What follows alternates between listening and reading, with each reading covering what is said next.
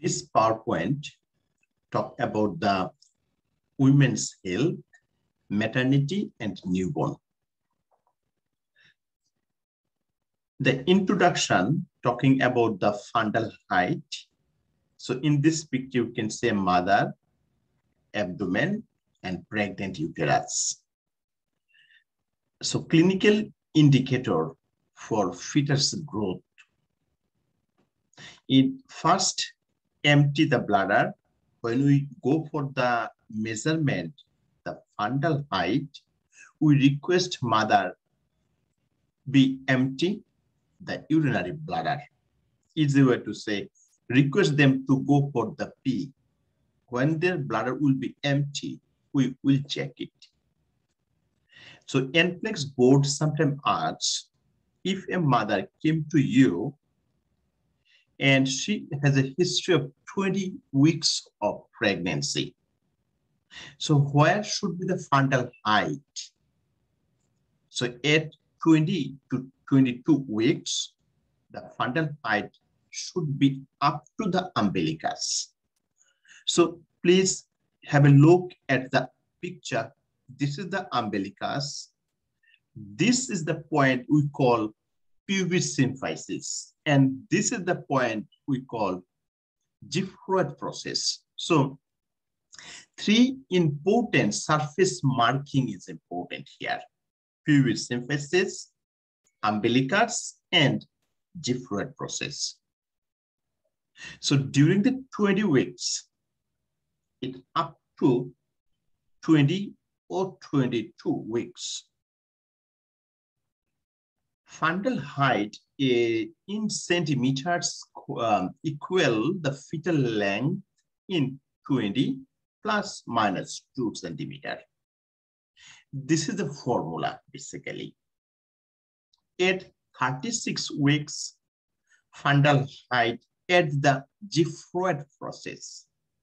But 40 weeks, it should be little bit down because of it should be expand side to side, lightening.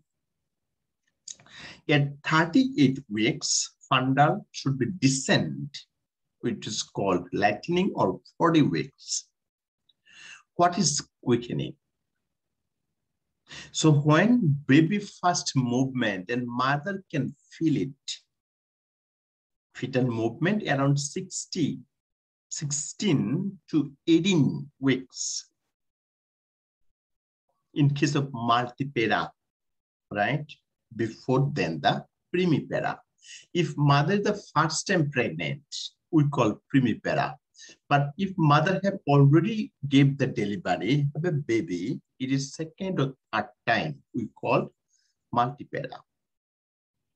So we can count the expected date of delivery, and this is called Nagel's rule. How we collect it? So subtract or -3 months from the first day of the last menstrual period, and add 7 days, also add 1 year. So last date of menstruation period plus 1 year plus 7 days minus 3 months. It should be the expected date of delivery. Like August 29 is the last date of menstruation period. So you have to -3 months from the August 29. Then you have to add 1 year. So August 29, 2021. 1 year should be August 29, 2022. Plus -3 months. After months, it should be May, and add 7 days. It should be July 5, 2022. Next here. So here talking about the special test which we call COM test. So COM test we do in case of RH incompatibility. Example, if mother is RH negative and baby is RH positive. Example, this picture, RH negative blood cell and RH positive blood cell, and mother produce antibody. It is easy to detect by home test, indirect and direct. Direct one, maternal blood and positive, making antibody, anti-RH. No benefit in giving RHOgram if positive. RHOGAN for every RH pregnant women with a negative contest. In case of direct contest, we can get the fetal blood, but indirect maternal blood. In case of positive, antibody in the fetus blood, RH, fetal RH positive, red blood cell are destroyed. And patient develop anemia and jaundice. When red blood cell reduce the number or destroy, hemoglobin will go down, anemia develop. In the same time, when red blood cell is destroyed, bilirubin come in the blood, increase the bilirubin level, and patient develop jaundice. And when unconjugated bilirubin too much and produce cardiac arrest to the newborn. Here showing contraction test.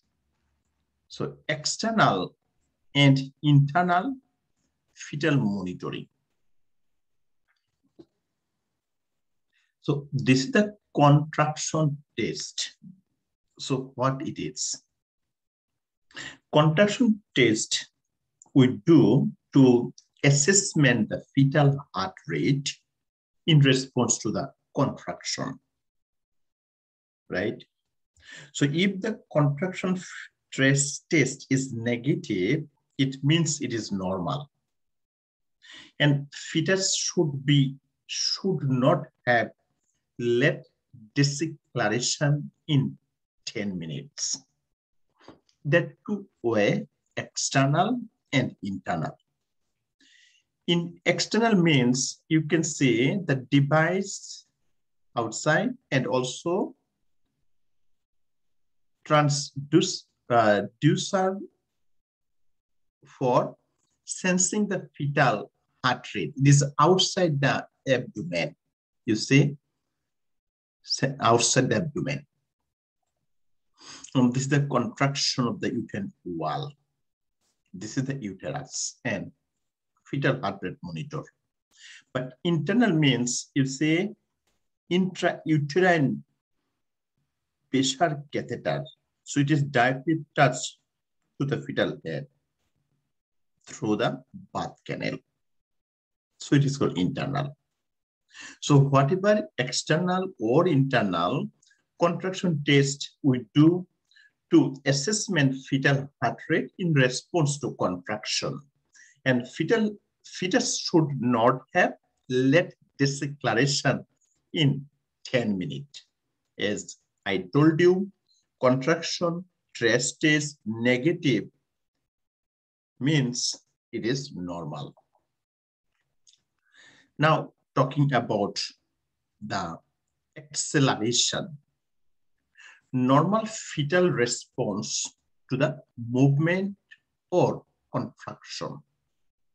Non-stress test, basically variable and acceleration is called reactive. Reactive means normal or good. So if you tell me non-stress test, this is the test we do for fetal heart rate monitoring. And fetal heart rate should accelerate 10 to 15 beat per minute in 10 minutes in response to the body movement. And this, it means it is reactive. And reactive means normal. Reactive means good. The contraction test little bit more here. Due to the compression of the fetal head by the cervix or elicit of maternal reflex, it should be altered. Fetal heart rate return to the baseline in the same time the contraction end. Intervention, continue monitoring. So if fetal heart rate return to the baseline after the contraction end is usually due to the uteroplacental insufficiency, right?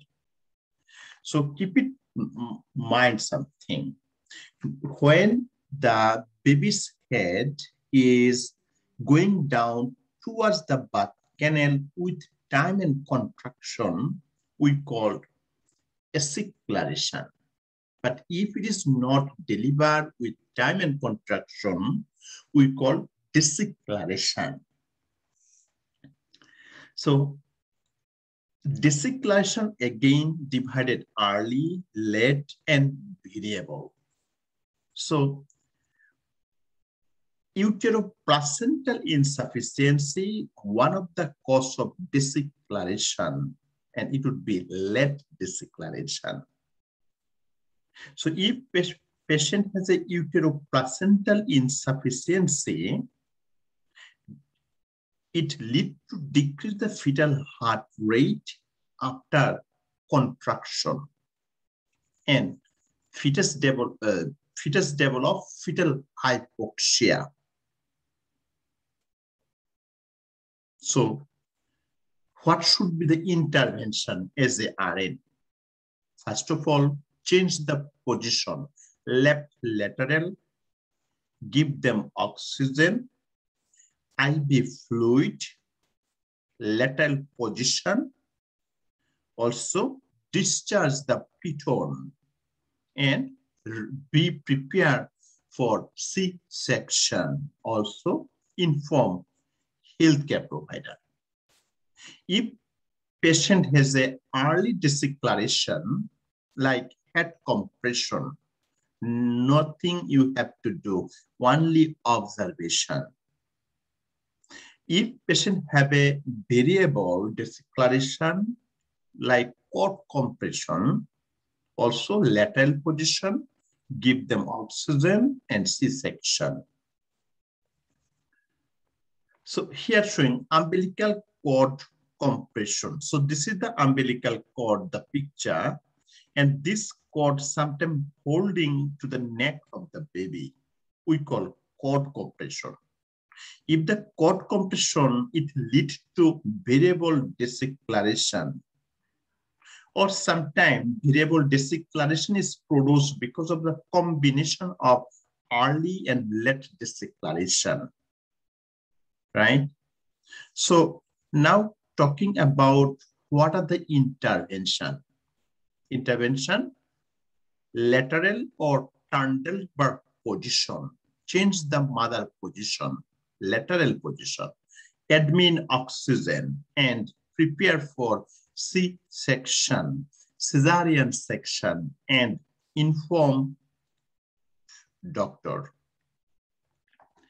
Next, non-trace test, right? What is that? Non-trace test, or called no contraction test. It is reactive or positive is good. So non-trace test, reactive means normal. Non-trace test we do to check the fetal heart rate, and fetal heart rate should accelerate 10 to 15 beats in 10 minutes in response to the body movement. Variability of fetal heart rate, right? It is called reassurance. And acceleration means if the fetal head go down in relation to the time of delivery, or contraction, we call acceleration. Acceleration with fetal movement, reassurance. It is good, but deceleration is not good. Another test we call contraction stress test, right? So early deceleration, fetal head is pressed against the woman's pelvis. So if NCLEX board asks, what are the cause of early deceleration? You can say head compression, early. Head compression against mother pelvis. Require no intervention, it is okay, but need observation. And late deceleration because uteroplacental insufficiency. It is not good, bad. Require intervention. Turn the mother to left, lateral position, admit oxygen by mouth, discontinue oxytocin, and communicate to the informed physician and prepare mother for C-section, right? And if mother have a late deceleration,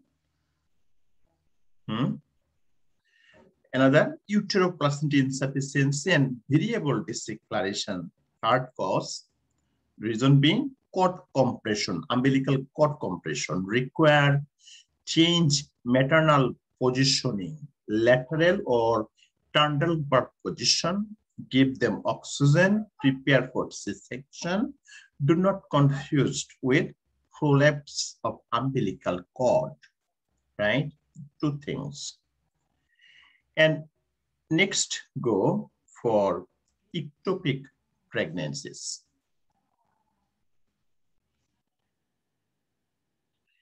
Here a question about the ectopic pregnancy.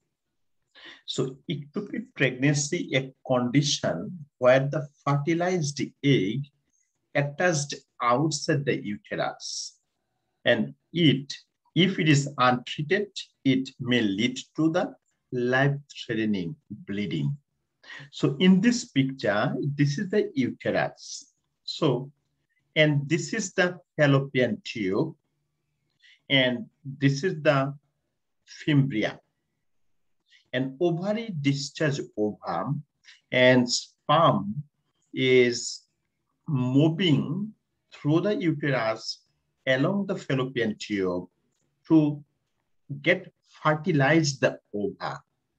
And when sperm and ova united, they form a zygote. And this zygote then move away through the fallopian tube to the uterus. And uterus is the place where zygote is implementation occur.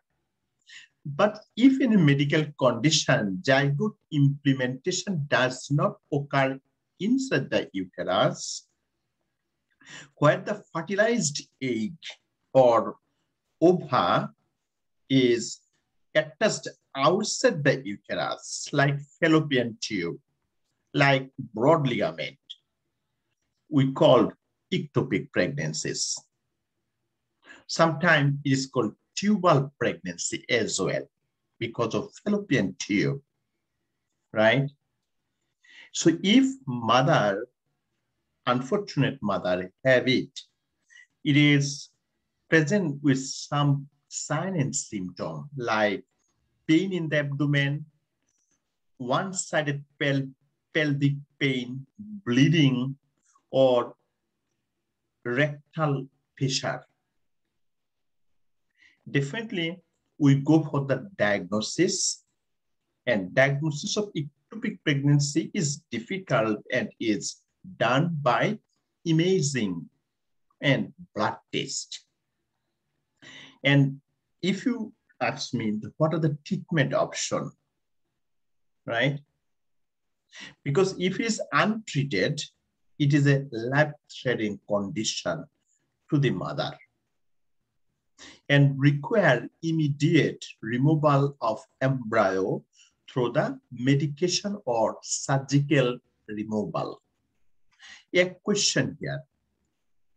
A 14 weeks gestation, a client report feeling a sharp abdominal pain and a shoulder pain. Assessment finding include diaphoresis, means sweating, heart rate 120 beats per minute, and blood pressure 86/48, means hypotension, tachycardia. Also, patient has a pain, abdominal pain. Which action should the nurse implement next? Check the hematocrit. Number B, admin pain medication. Number C, increase the rate of IV fluid. Number D, monitor the client for contraction. So definitely, we are not a doctor, we are RN, we do not give the pain medication, right? And check the hematocrit. Hematocrit is important, but not here, not the priorities, right? Monitor the client for contraction. We can do it, but it is best option. Tell mother not to take anything by mouth, nothing by mouth, and give them IV fluid, right? It is the answer. So, what are the risk factors of ectopic pregnancy? Maybe patient has if patient have a history of the PID, pelvic inflammatory disease, or pelvic inflammatory disease because of chlamydia, risk factors. Now here, going to talk about the diabetes mellitus in pregnancy and gestational diabetes. So this is the complication, right? So first of all, let me talk about the diabetes mellitus. We call gestational diabetes. So pregnancy, diabetic mother. During the first trimester, maternal insulin need decrease. During the second or third trimester, maternal insulin need increase. Fetal produce own insulin and chance to develop macrosomia.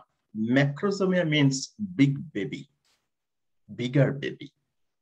Newborn infant of diabetic mother, the risk for hypoglycemia, hyperbilirubinemia, respiratory distress syndrome, hypocalcemia, and polyhydramnions or congenital anomalies.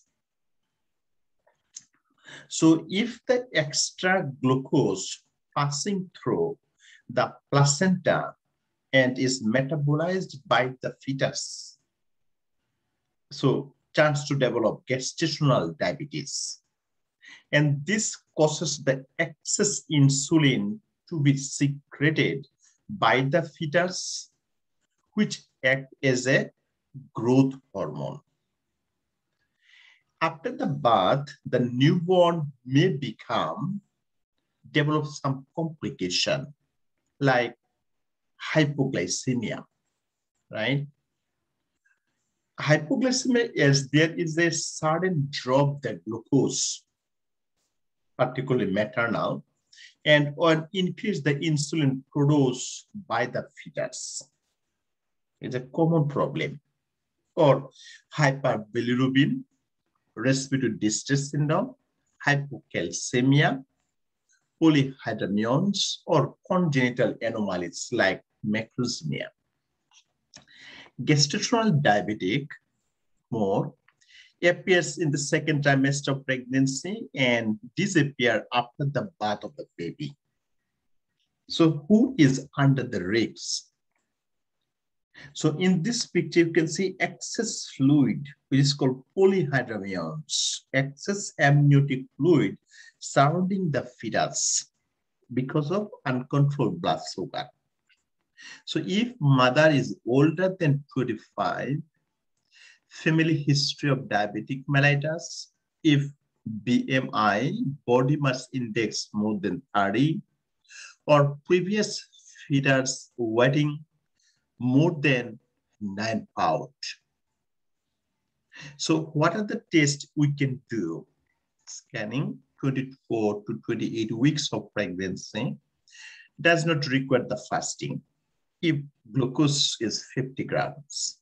Most gestational diabetic are controlled with modification of the diet. So if, what are the other problems? So what are the other complication? Gestational hypertension, hypertension plus proteinuria plus edema. So pregnancy-induced hypertension we call it. Because of pregnancy, mother developed hypertension. So it is very important to control. If you do not control, pregnancy-induced hypertension causes some complication like weight gain, edema develop, and proteinuria. When pregnant mother have a high blood pressure, proteinuria, and weight gain or edema, these three features together, right, we call pregnancy-induced hypertension or preeclampsia. So preeclampsia, patient blood pressure more than 160 over 110 millimeter of mercury, and proteinuria more than 5 gram or 3 pluses. Also, mother developed in case of preeclampsia with some signs and symptoms like headache, hyperreflexia, visual disturbance, and decreased urine output.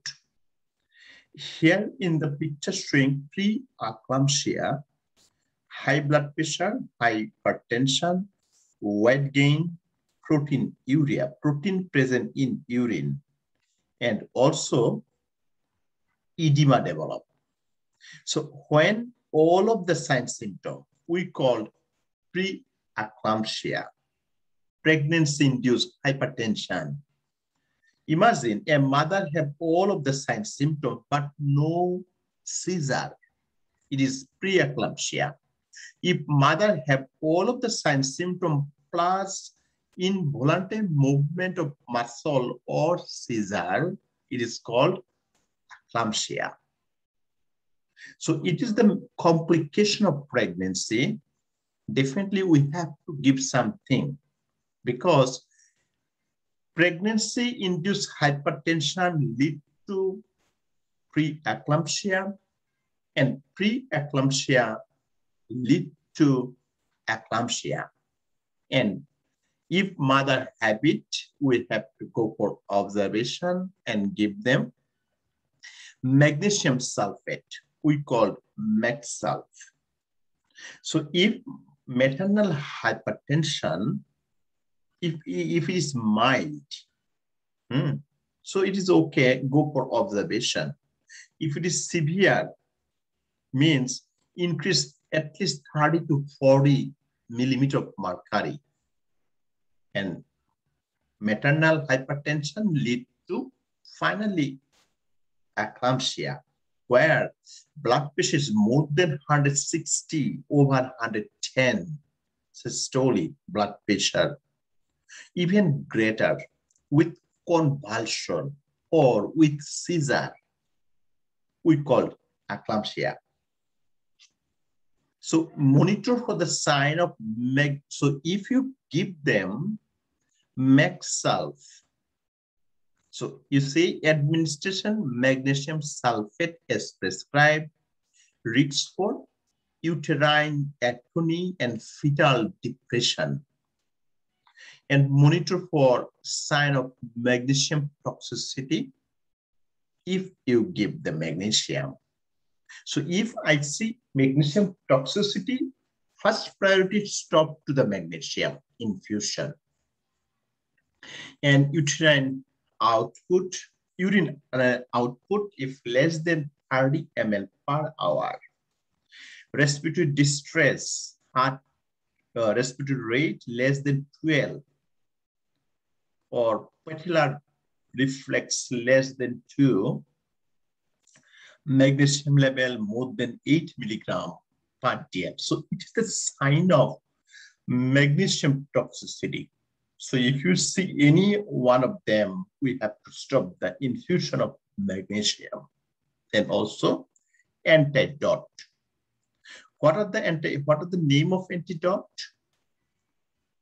It is called calcium gluconate. So NCLEX board asks the question, what are the antidote of magnesium sulfate? Calcium gluconate. Seizure precursor is very important. Decrease the stimuli and pad the side ray. Right? Other problem or complication is called HELLP. Sometimes we call it HELP syndrome. H stands for hemolysis. E stands for elevated. L stands for liver. E stands for enzyme. So elevated liver enzyme. ALT, AST. Both are liver enzyme. And also second L for low platelet count. So if your patient have a hemolysis with elevated liver enzyme with lower platelet count, all together we called HELLP syndrome, right? If it is not treated, it leads to DIC. DIC stands for disseminated intravascular coagulation, and bleeding occur, and it leads to death. So this is we are talking about the high blood pressure.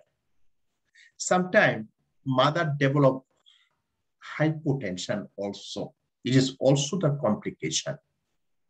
So if mother develop hypotension, we should stop the piton, turn to the left side, give them oxygen, and give them IV fluid.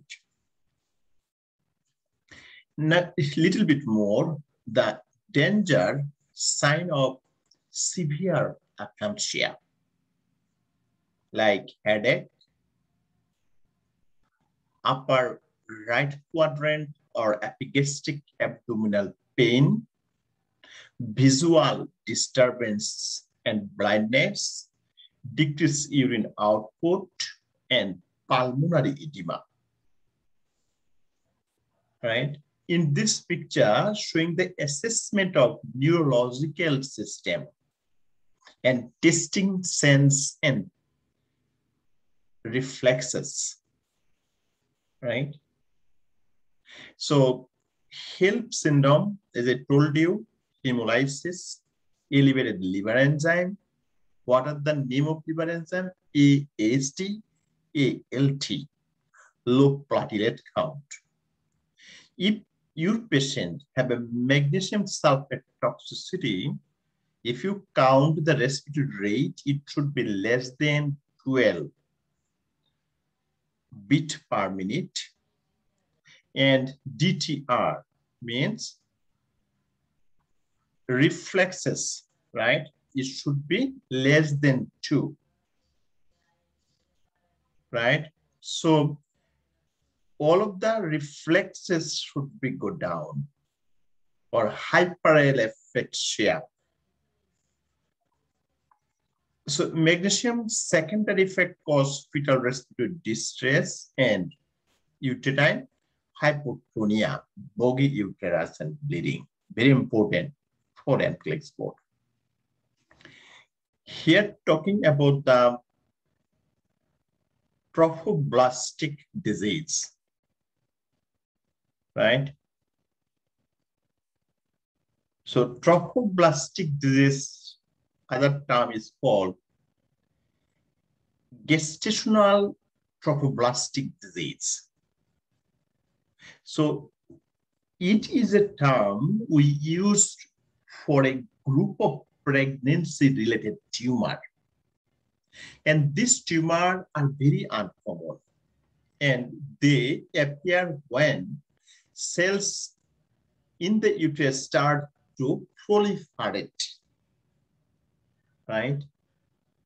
So the most common trophoblastic disease are hydratidifform mole or choriocarcinoma. Like here talking about, this is the picture of hydratidifform mole or molar pregnancies, right? So first of all, if mother have it, we go for the assessment, non-detectable fetal heart rate. So if you put the stethoscope or ultrasound, we will not get any fetal heart rate because mother fetus is full of molar pregnancy or vaginal bleeding is there, right? If mother contain the baby, no bleeding at all. Fetal height greater than expected. Also, snowstorm appearance, like this picture in ultrasonogram. What are the interventions? If we see this, we go for curatives, means cleaning. Monitor for HCG for 1 year or more. Risk to develop choriocarcinoma and request mother to avoid pregnancy for 1 year.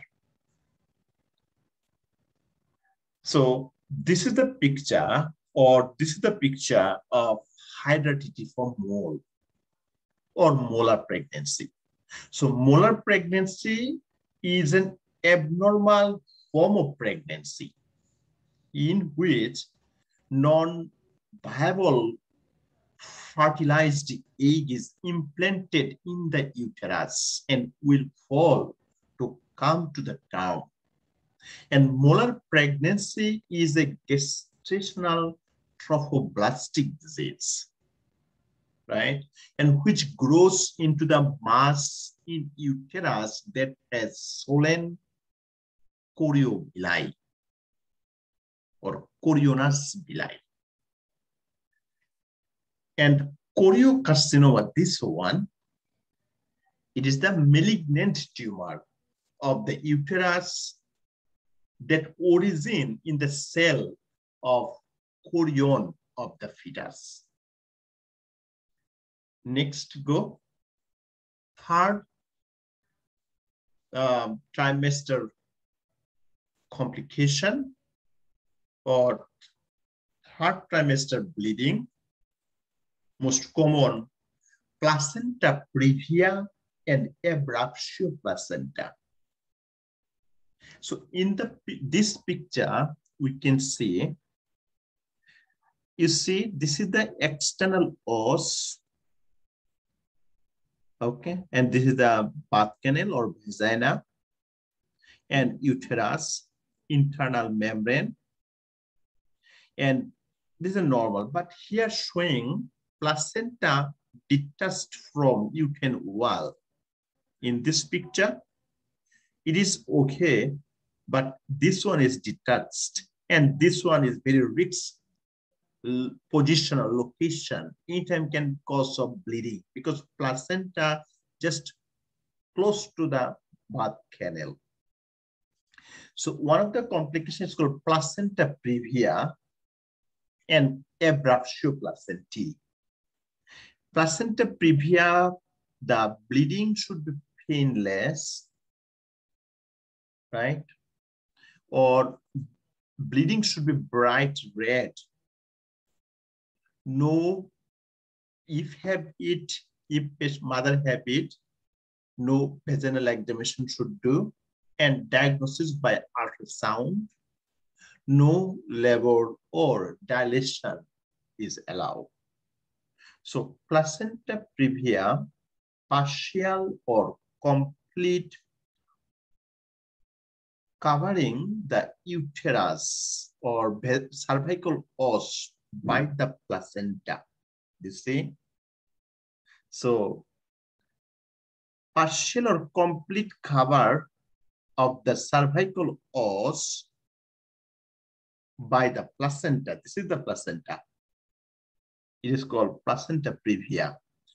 If the bleeding occurs, bleeding should be painless. We call painless vaginal bleeding.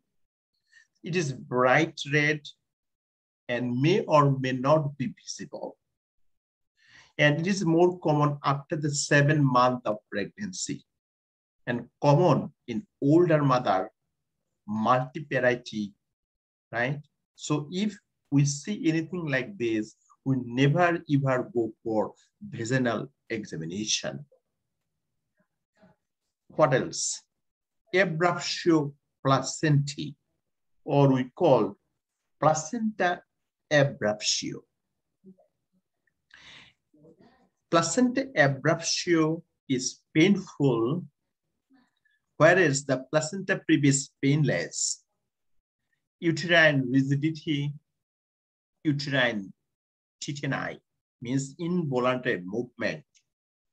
Also, concealed hematoma or dark red vaginal bleeding, whereas the placenta previa, bright red bleeding. And fetal is a severe distress and lead to the DIC.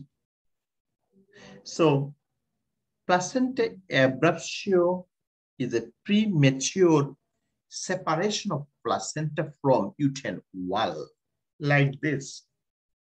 It is okay here, but when it is premature rupture, separation, like this picture, second picture, like this picture, premature separation of placenta from uterine wall. It causes painful dark red vaginal bleeding, risk factor, mother chance to develop pregnancy-induced hypertension, and also multipet is a risk factor, trauma, or cocaine user. And also the client will need a pregnancy emergency C-section, means cesarean section. Same picture showing here, it is normal placenta, and this placenta is premature separation from uterine wall. And this one, partial or complete covering of the cervical os by the placenta, we call placenta previa. All is the complications.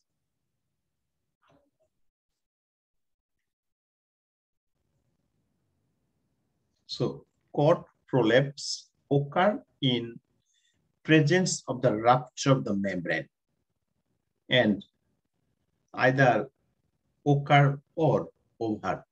So in this picture, this is the membrane supposed to ruptured and cord, umbilical cord is came outside.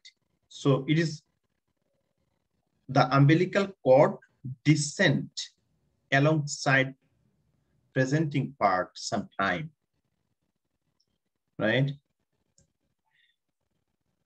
So prolapse cord or cord prolapse, if happening, as a RN, what should do? We never put the cord back inside. This is the nursing intervention. And also with sterile gloves, we use and left presenting part of the cord or place the mom in tandem bar or knee chest position. So cord prolapse occur when membrane rupture or breakdown. Also check fetal heart rate after membrane broken down. Do not try to reintroduce the cord, means never put the cord back inside. And also protect the cord from desecration, means not to be get is dry or less oxygen supply or blood supply. Also release the pressure on the cord, right? When we're dealing like this picture or this picture, we use the sterile gloves and lift the presenting part of the cord, or tell or request mother in handlebar or knee chest position.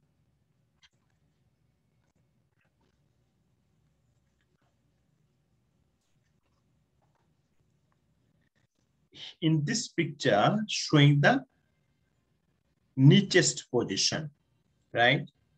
So if knee chest position, oxygen supply will be increased, or tell for handlebar position posturing, right?